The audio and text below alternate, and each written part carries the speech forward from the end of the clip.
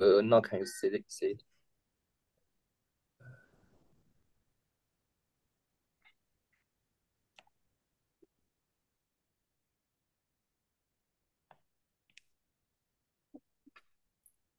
So shall we start now?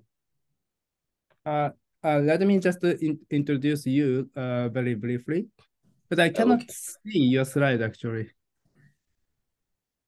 No, Uh, we cannot. I cannot see Mm. what uh Your my slide, face. screen, You not your face. Your slide screen. okay? Let me try again. Mm-hmm.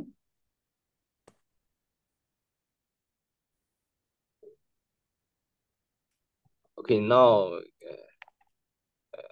can you see it? Yes. Yes. Okay. Okay. Thank you. Okay, so let me start and let me briefly introduce today's speaker. So it's a great pleasure to have Panrui Ni. He is a PhD student of Fudan University. But he got a PhD just last month. So he's working on some weak game theory, particularly depends on some unknown function itself. Okay, so the title of his talk today is Hamilton-Jacobi equation depending Lipschitz continuously on the unknown function. Okay, please. Okay, thank you very much for the introduction and the invitation. So it's my great pleasure to give a talk here. Today I want to talk about the Hamilton-Jacobi equations depending Lipschitz continuously on the unknown function. But first, I want to give an introduction. In this talk, I will consider this form of the nonlinear differential equation, and this is called the first-order Hamilton-Jacobi equation.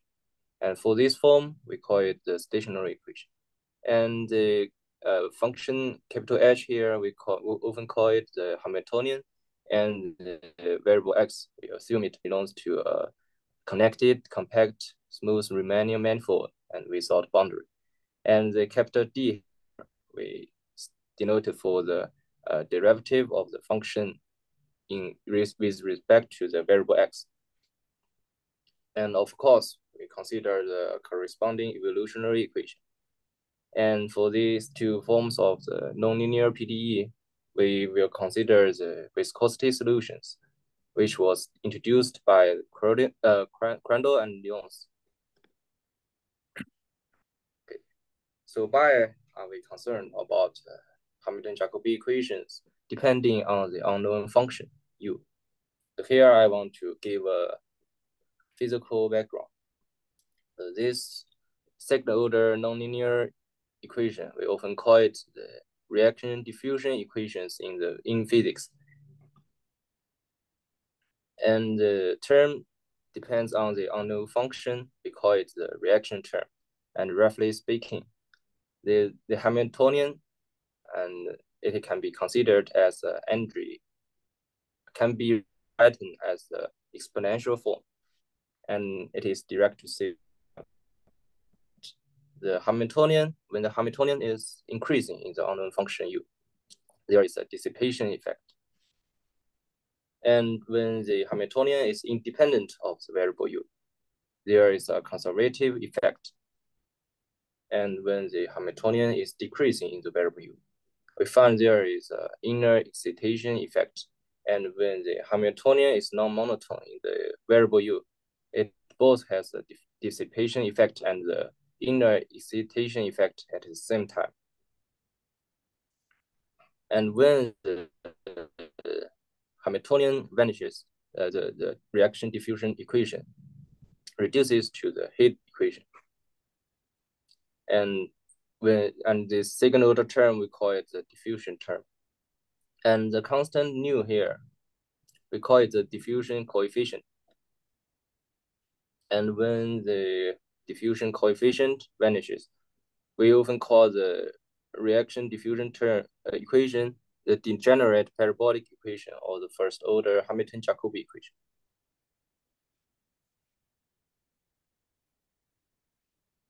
So in this talk, even not otherwise stated, we assume the Hamiltonian is of class C3. And first, it is strictly convex in the variable P. And second, the Hamiltonian is superlinear in the variable P. And last, the Hamiltonian is uniformly Lipschitz continuous in the variable U.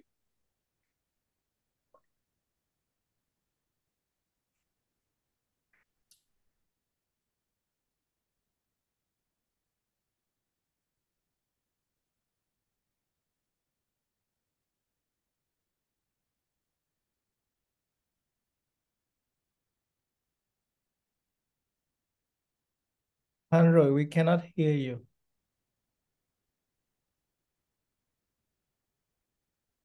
Yeah, me either.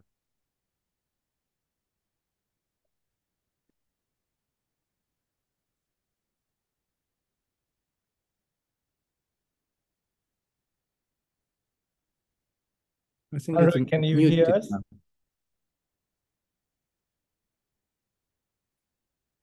I think it's frozen. Maybe it's internet connection problem. Okay.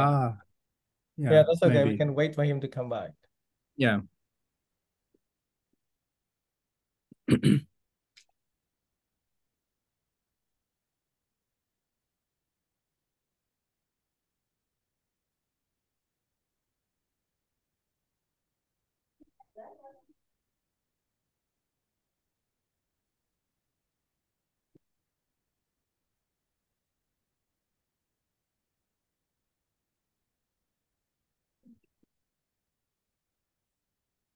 Yeah, because sometimes I heard that you need to go through VPN to go to Zoom, right? I mean, and sometimes it could be a little bit complex.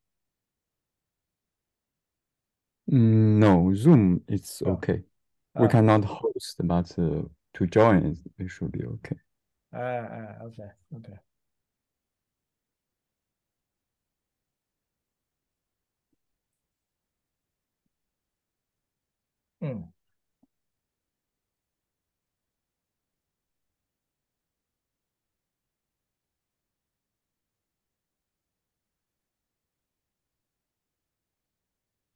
Yeah, there's certain interest in this problem among the younger audience, like I think like Sun or Dohin here, and some other people are also working on similar problems.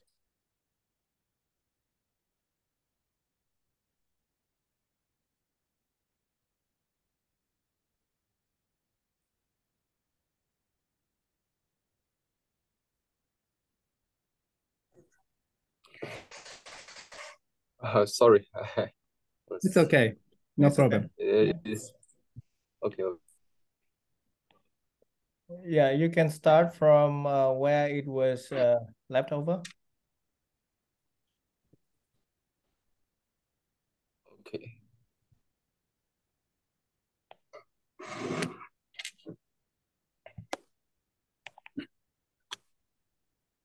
So now can you see my slides? Okay. For the second case, the Hamiltonian U is independent of the variable. Hamilton H is independent of the variable U. And in for the second case, we have the Aubrey-Massa theory and Wickham theory. And in this talk, I will mainly focus on the third case. That is, the Hamiltonian is decreasing in the variable U, or the Hamiltonian may be non-monotone in the variable U. And for the last case, the comparison principle fails, and we cannot apply the Parent's method to get the existence of the viscosity solutions. Here I give 3 examples. The first is the Hamiltonian decreasing in the variable U. And the second and the third examples are the Hamiltonian non-monotone in the variable U. So first, I want to talk about the so-called ergodic problem. What is an ergodic problem? It is to find the constant C such that the stationary equation has viscosity solutions. And here I want to talk about the result given by Lyons, Papanicolaou, and Verdun. And they prove that there is a unique constant C0 such that the stationary equation has viscosity solutions if and only if the constant C on the right-hand side equals unique constant C0. And here we can see that the stationary equation is independent of the variable u. So here the unique constant C0 is often called the effective Hamiltonian or the Mainier critic value. For the critic value, here I also give a beautiful representation formula, which is a infimum supreme formula given by Contreras and his corroborators. And for the most general case, that is the Hamiltonian is in Lipschitz continuous in the variable u. Professor Kaizhi Wang, Ling Wang, and Junyan prove that there is the constant C such that the stationary equation has viscosity solutions and different from the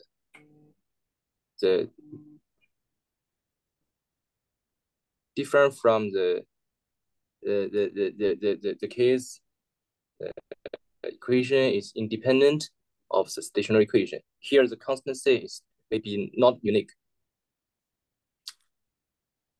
And Professor Jin, Professor Mitaki, and Professor Chen generalized this result to the standard PDE substance. And they prove that there is a constant C such that the Hamiltonian here is continuous superlinear in P and uniformly Lipschitz in U. They prove that the stationary equation has viscosity solution. Okay, to further study this kind of problem, I define the so-called the admissible set, and I denote the capital C for the set of all the constant C such that the stationary equation has solutions.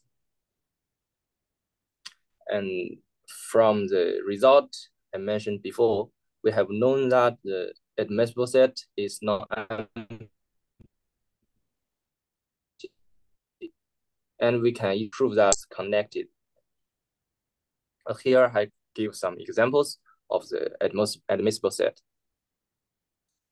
First, if we consider the equation independent of the unknown functions u, we have known that the admissible set only contains one point, and this point is the Mainier critic value. And if we consider the discounted Hamilton-Jacobi equation, we can prove that the admissible set is a whole real line R by the parents method.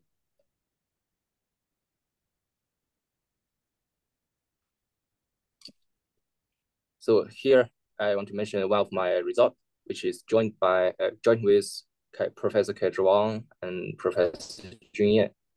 We prove that the Hamiltonian, if the Hamiltonian is periodic in the variable u, the admissible set is a compact interval. And here is another result given by Professor Jin, Professor Yan, and Professor Zhao. They prove that if the Hamiltonian is of this form, that is lambda x times u, and this Hamiltonian is of class C3, strictly convex, and superlinear in the variable p, and the function lambda x changes size. That is, there are 2 points here, x1 and x2, such that the lambda x1 is positive and lambda x2 is negative. They prove that the admissible set is half unbounded and half bounded. This unbounded interval like this, and the left endpoint is a finite number, and it is also can be called the critical value and has a following representation formula, which is also given by the infimum supreme formula.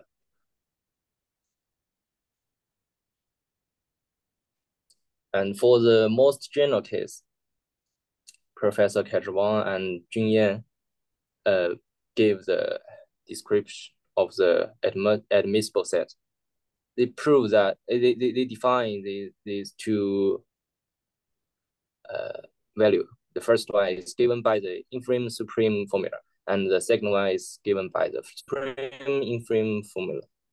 And here the constant CR may be positive infinity, and the constant CR may be negative infinity. Then they prove that the admissible set have this following relation, and it can be said we can see that the admissible set can be open or closed, and it can be bounded or unbounded. And the endpoints, the left endpoints of the admissible set is just the constant CR, and the right endpoint of the admissible set is just the constant CR.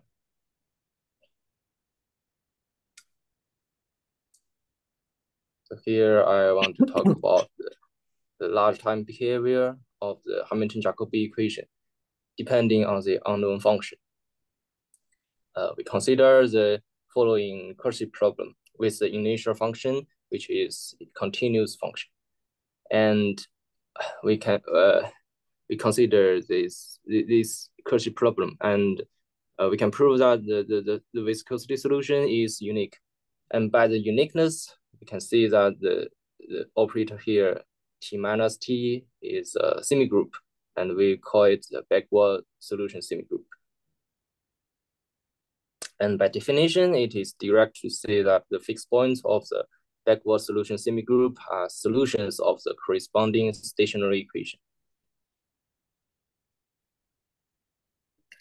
So for the large time behavior of the cursive problem, first I want to mention the most general case, which is given by Professor Yixi, Professor Wang, Professor Wang, and Professor Yan. They prove that when the Hamiltonian is Lipschitz continuous in the variable u, the lower half limit, if it is finite, is a solution of the corresponding stationary equation. Here, the lower half limit is defined. First, we take the infirm for the point y, which is contained in an open ball around the point x. And next, we let the distance between y and x tends to 0, and the time tends to infinity. And by definition, this lower half limit is lower semi-continuous, and they prove that it is Lipschitz continuous and is a viscosity solution of the stationary equation in the sense of Crandall and Lyons. And I have mentioned that this result still holds for the Hamiltonian, satisfies the standard PDE assumptions. That is, H is continuous, convex, and coercive in P. What I mean is Hamiltonian when the variable tends to variable P tends to infinity. The Hamiltonian tends to positive infinity uniformly in the variable X, and it is also uniformly Lipschitz in the variable U. And in this work, the initial data can be lower semi-continuous, and the solution semigroup stands for the lower semi-continuous solution in the sense of Byron-Jensen. So for the increasing case, as I mentioned before, in this case, we can find the dissipation effect. So we can expect that all the solution of the cursive problem uniformly converges as t times to infinity. And this result was proved by Professor Su, Professor Wang, and Professor Yan.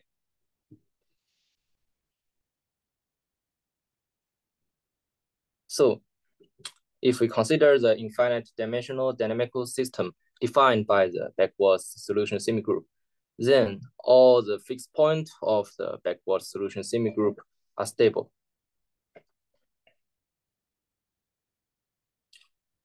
So now we consider the decreasing case.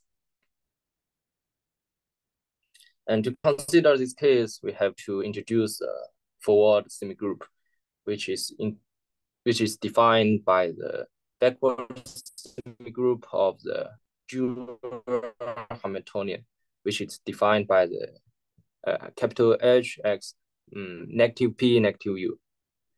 And by definition, we can say that if we consider the forward semigroup when the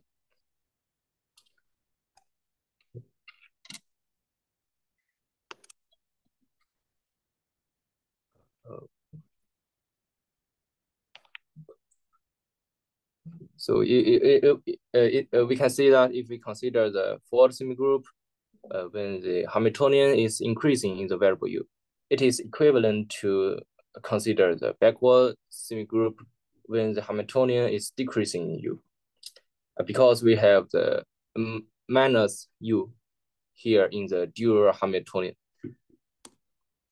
And by the definition of forward and backward semigroup, we can define the backward Wickham solution, which are the fixed point of the backward solution semigroup, and by definition, it is a viscosity solution of the stationary equation.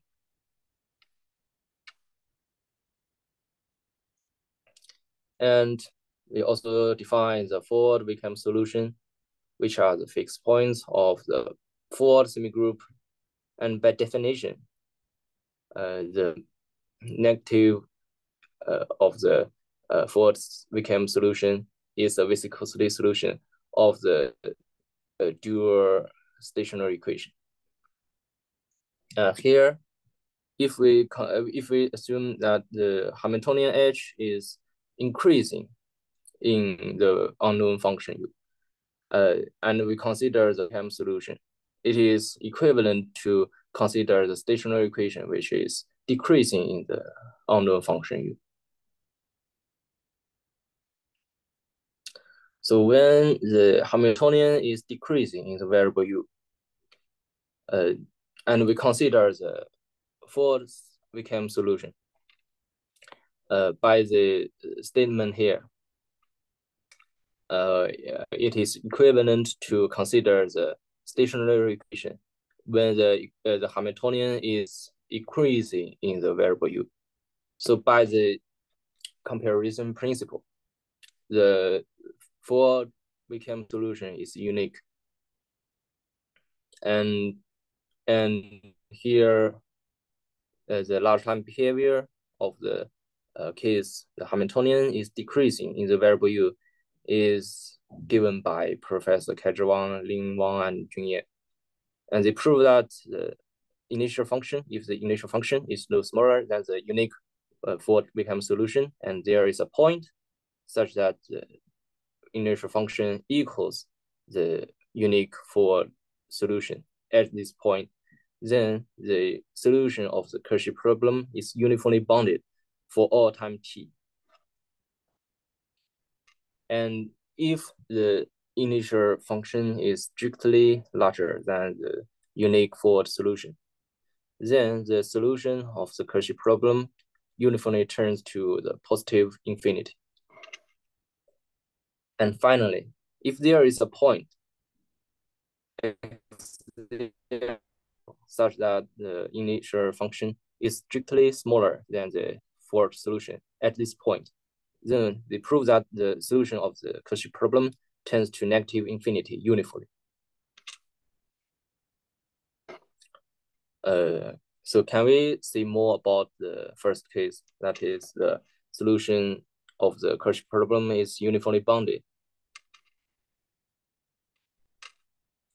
Here I also gave a result, which was proved by Professor Wang, Junye, and Zhao. They prove that when the Hamiltonian is strictly decreasing in the variable u, and satisfy the following dynamical assumption. Then they prove that there exists infinite many non-trivial time periodic viscosity solutions of the evolutionary equation and with different periods. So we cannot expect to expect all the solution of the Cauchy problem tends to a solution of the stationary equation as time tends to infinity. So the dynamical complexity appears when there are unstable fixed points of solution semigroup. And here the unstable fixed points is the unique Ford solution here. So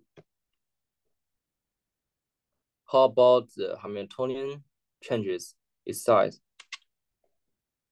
Here I consider this model, and the function lambda x changes size. That is, there are 2 points x1 and x2 here, such that lambda x1 is positive and lambda x2 is negative. And here we assume that the Hamiltonian HSP satisfies the standard PDE assumptions.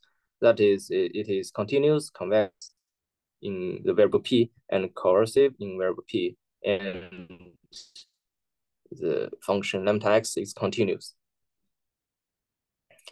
And we recall the definition of the critical value that is given by this infimum supreme formula.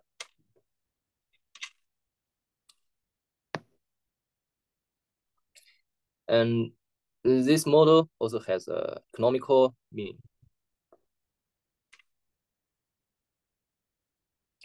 The first, I want to mention one of my results. We first generate the result given by Professor Jin, Professor Yan, and Professor Zhao. We prove that the admissible set is still like this half-bounded, half-unbounded interval. And if we consider the constancy in the right-hand side of the stationary equation, we prove that there exists the maximal solution and the minimal solution. And in terms of the correspondence between the forward backward semigroup and the forward semigroup, we also have the maximal and the minimal forward solutions. And we construct the minimal solutions from the limit of the maybe I should use my pencil. So we construct the minimal solution from the limit of this function, and we can prove that this function is non-decreasing in the time t, so the minimal forward solution is smaller than the minimal solution. And we also construct the maximal forward solution by the maximal solution, and we can prove that this function is non-increasing in the time t, and so we can prove that the maximal forward solution is a little bigger than the maximal solution. And we are going to show that the maximal solution is stable, and the minimal forward solution is unstable. So here is a picture of the structure of the solution set of the stationary equation. Here the capital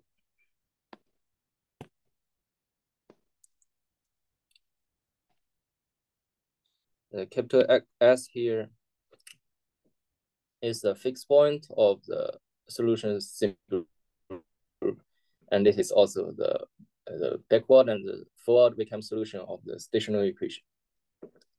And here we denote the operator capital T plus and T minus for the limit of the solution semigroup.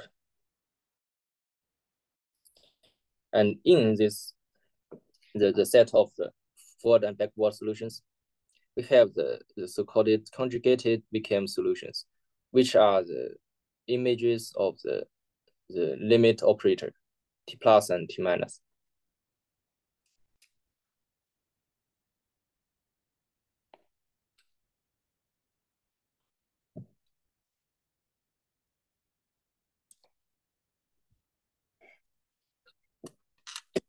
So to study the lifetime behavior of this non-monotone model, we have to assume the Hamiltonian is continuous, strictly convex, and superlinear in the variable p, and let the function uxt be the solution of the Cauchy problem. And here we also assume that the constant c is smaller than the corrective value. Then we have the maximal solution and the minimal solution. And first, if the initial function phi is above the maximal solution, we prove that the solutions of the Cauchy problem converges to the maximal solution uniformly. And if there is a point x0 such that the initial function is strictly smaller than the minimal forward solution at the point x0, then we prove that the solution of the Cauchy problem uniformly turns to negative infinity. And if we assume the constant c is strictly larger than the corrective value, and if the initial data is strictly larger than the minimal forward solution, then the solution of the Cauchy problem converges to the maximal solution uniformly. So here is a remaining problem. Just like the decreasing case, there is a result I mentioned before that we can find finite solutions around the unique unstable forward solution. And here, if we consider this non-monotone case, and we can prove that when the initial data is smaller than the minimal forward solution, and there is a point x0 here, such that the initial data equals the minimal forward solution at this point, the solution of the Cauchy problem is uniformly bounded. So in this case, can we find the time periodic solutions?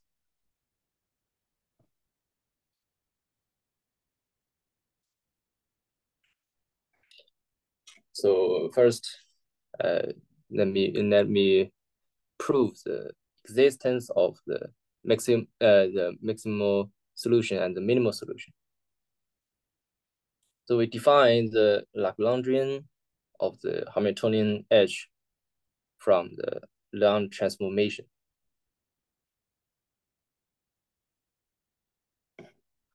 And here is a representation formula of the backward semigroup.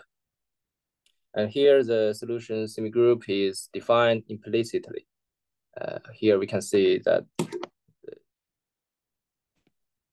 the solution semigroup appears on both sides of the equality.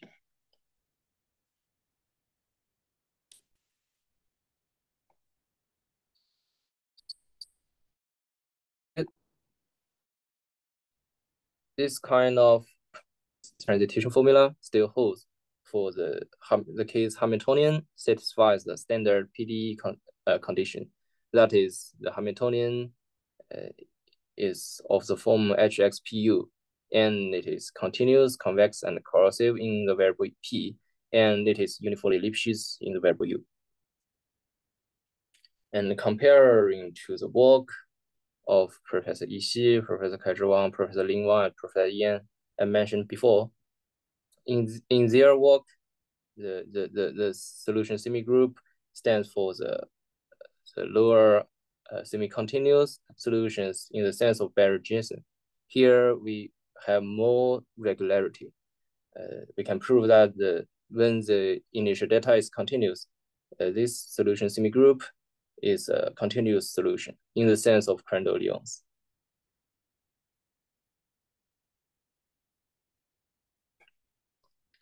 First, I give a lemma, which is very important in this lambda x times u model. We prove that for each continuous function as an initial function, when we apply the backward solution semigroup on this continuous function, and we can prove that it has upper bounded independent of time t. And similarly, if we apply the forward semigroup on the function phi, we can find there it is lower bounded uniformly in the time t. And here is an outline of the proof. First, by the property x1 is positive, we can prove that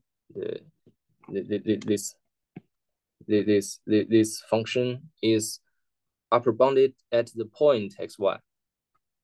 Similarly, this function is lower bounded on the point x2.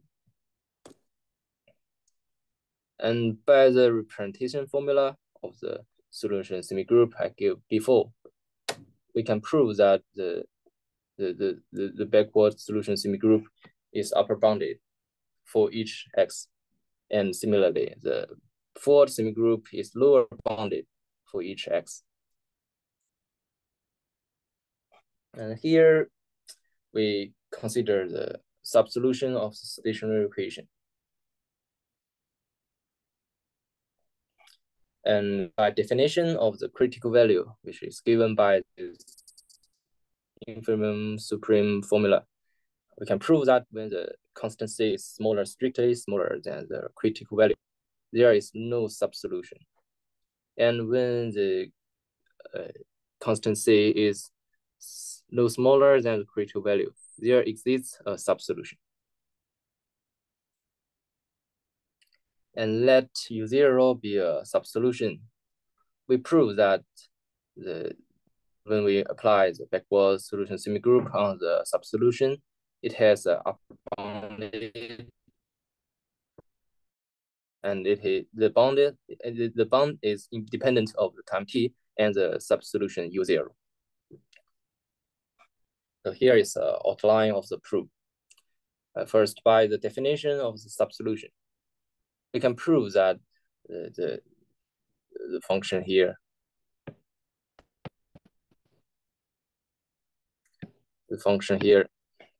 is upper bounded at the point x1.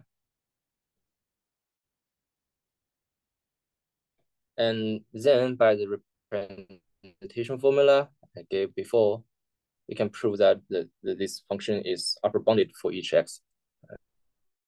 This outline is very similar as before. And by this lemma, we can prove that for any subsolution of the stationary equation, the subsolution is uniformly bounded and equally Lipschitz. And here is an outline of the proof. First, U0 is a subsolution if and only if it satisfies this inequality. This inequality. And we have proved that the left-hand side is uniformly lower bounded, and the right-hand side is uniformly upper bounded. So the subsolution U0 is uniformly bounded. And by the definition of subsolution, since U0 is uniformly bounded and H is coercive in the variable P, we can prove that the derivative of the subsolution U0 is uniformly bounded. So it is equally Lipschitz.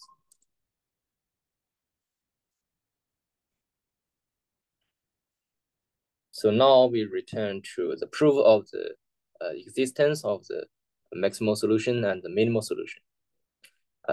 First, we take initial data large enough so that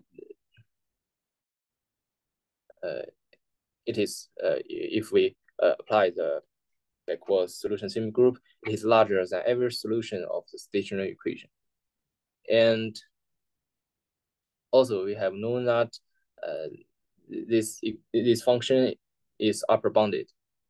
So by the result given by Professor Yixi, Professor Kaizhiwang, Professor Lin Wan, Professor Yan, we have known that the lower half limit is finite, and it is a viscosity solution of the stationary equation. And since the function t minus t phi is larger than every solution, the lower half limit is just the maximal solution. Similarly, we can get the minimal fourth solution by applying the fourth solution semigroup, and then we construct the minimal solution from the minimal fourth solution.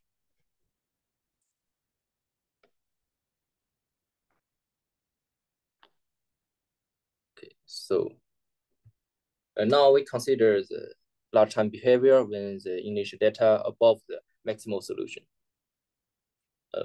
When the initial function phi is no smaller than the maximal solution, we have known that the lower limit is the maximal solution. And by the definition of lower half limit, we have known that the point-wisely limiting frame is no smaller than the half lower limit, which is the maximal solution. And since this function t minus t phi x has a bound independent of t, the pointwise limit, which is the limit supreme, exists. And since the Hamiltonian is strictly convex and superlinear in the variable p, we can prove that the function t minus t phi x is equi-Lipschitz with respect to the time t. So the pointwise limit is continuous, and we can apply the backward semigroup on this limit function phi u bar. And since the supreme of a family of subsolutions is a subsolution, we know that the limit supreme u bar is a subsolution. U bar is a subsolution is equivalent to the inequality t minus t u bar is no smaller than the function u bar. So by the semigroup property, we can prove that the function t minus t u bar is non-decreasing in the time t. So we can define the limit function, which we call it the u bar infinity. And this limit function is, and it is a solution of the stationary equation. And by definition of the maximal solution, we have the limit function u bar infinity is no larger than the maximal solution. And since the initial data is larger than the maximal solution, we apply the backward solution semigroup. It is still larger than the maximal solution. So by the definition of a u bar, it is a limit supreme of the function t minus t phi. We have the function u bar is larger than the maximal solution. So we get the equality here. The limit function u bar infinity is just the maximal solution. And we combining the inequality here. The first equality is by definition, And this inequality is from that the function u bar is a subsolution. And this equality is from this equality. And by definition of the lower half limit, we have this inequality. We finally get the uniformly convergence of the function t minus t phi to the maximal solution uniformly on the manifold M.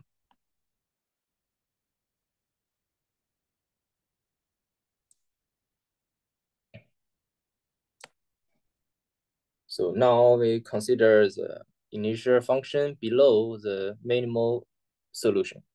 And here I give an outline of the proof. As before, we prove that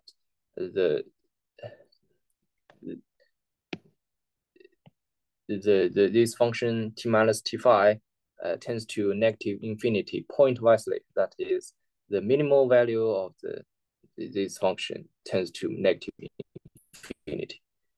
And to prove this pointwise convergence, we use this very important inequality, which shows that the Ford semigroup is a weak inverse of the backward solution semigroup in some sense.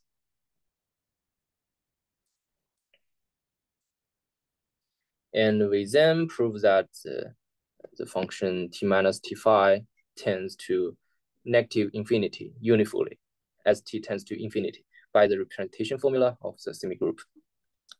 Here, the superlinearity of the Hamiltonian in P is important in this proof.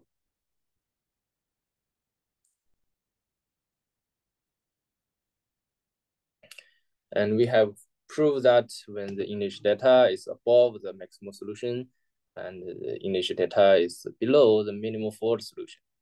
And now we consider the initial data between the maximal solution and the minimal forward solution. And here we still let the function u0 be a critical subsolution. It is a subsolution of the stationary equation when the constant on the right-hand side is critical value C0. And for the constant C strictly larger than the critical value,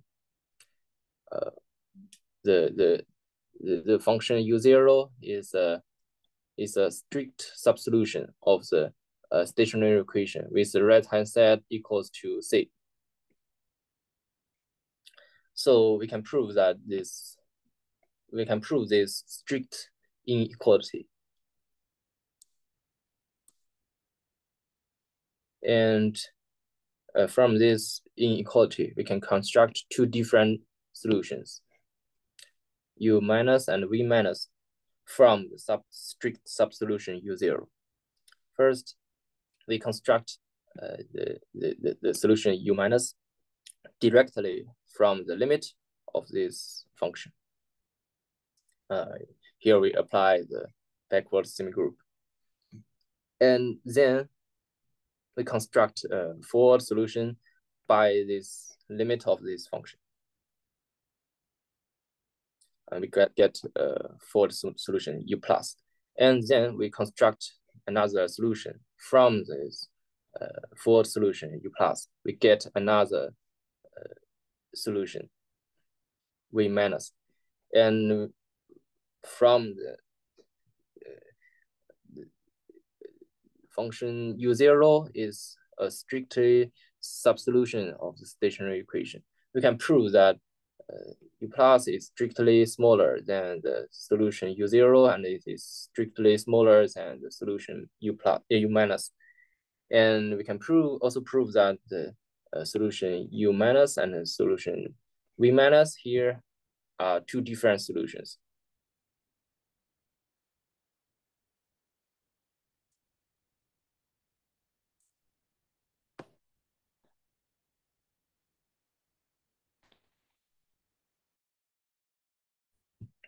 So here is a lemma.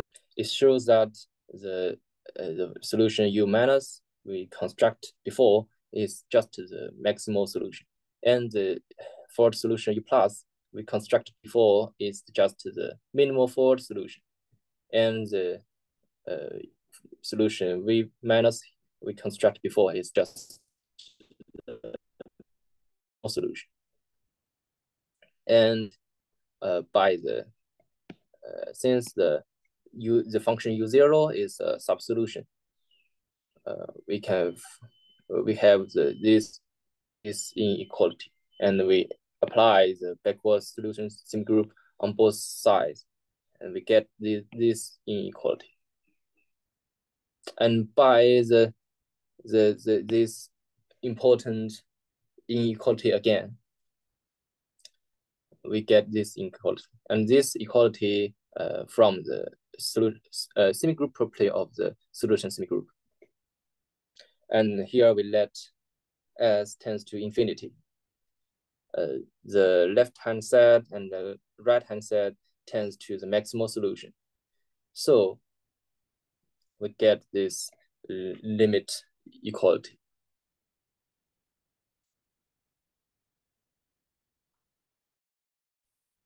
And now we consider the initial data between the minimal forward solution and the maximal solution. And we also assume that the constant C is strictly larger than the critical value. And since we have proved in the lemma here, we have proved that the minimal forward solution is just the limit function of the function t plus t u0. So from this strict inequality, there is a time t0 such that at this time t0, this function is low larger than the initial data. So by this inequality, we have this inequality.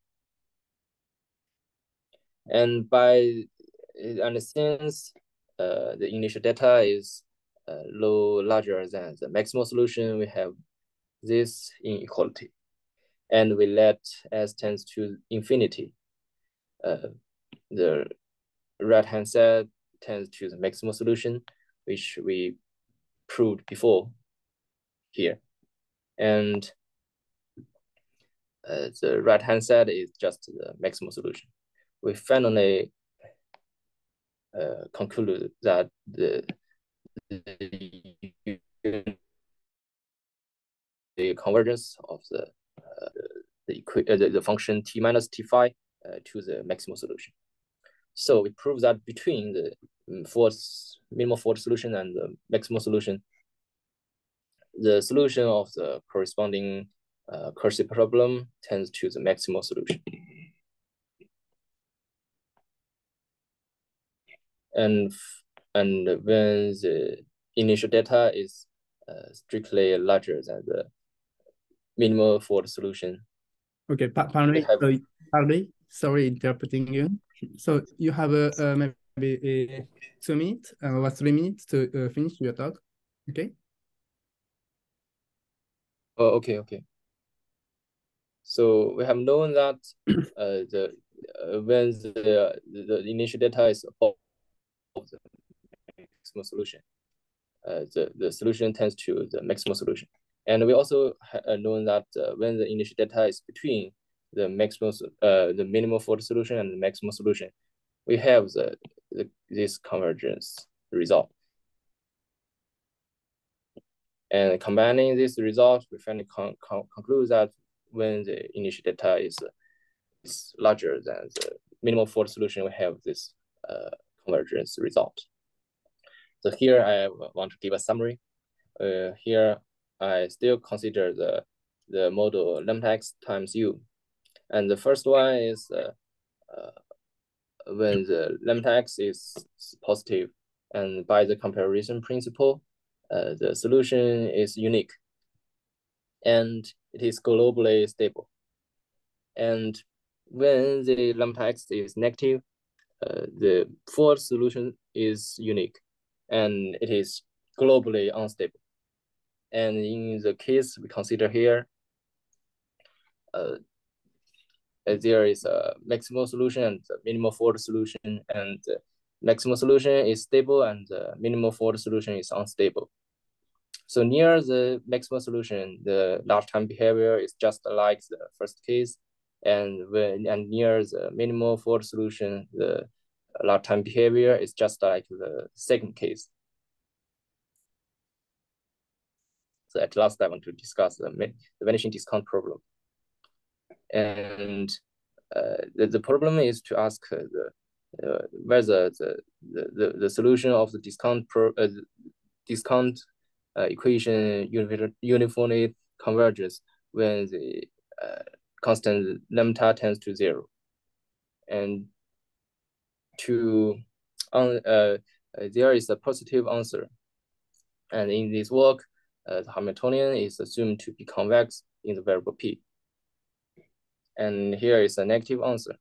When H is not convex in the variable p, the solution of the discounted Hamilton-Jacobi equation does not converge. And for the second order case, here I give two references. And the second order derivative. So the result includes the first order case. And here is a nonlinear generalization of the vanishing discount problem. And for this problem, I also give some reference.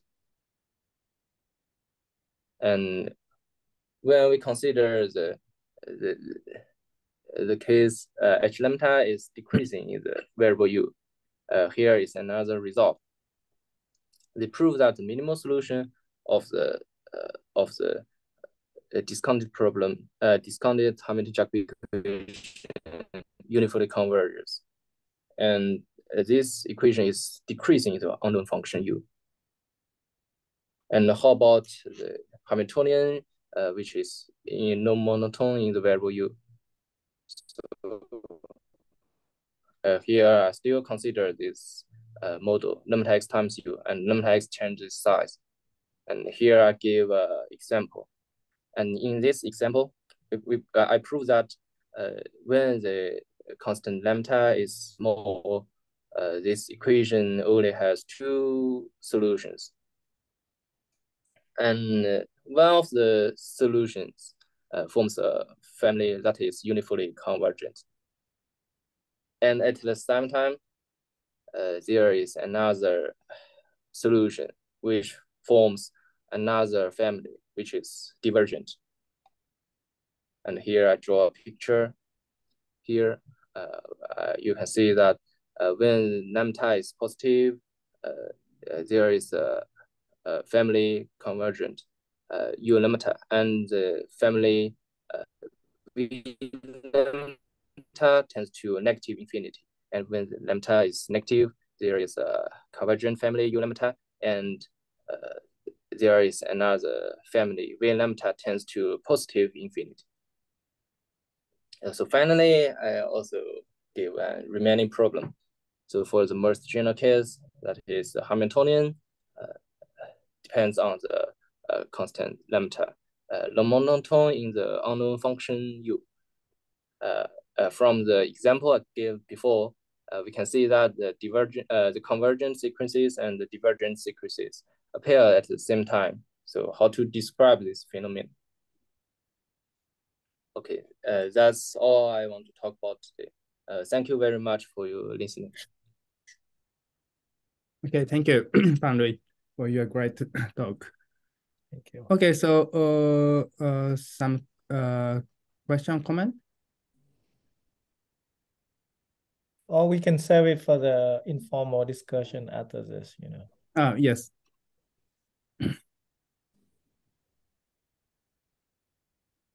Okay, then maybe let's stop the record first.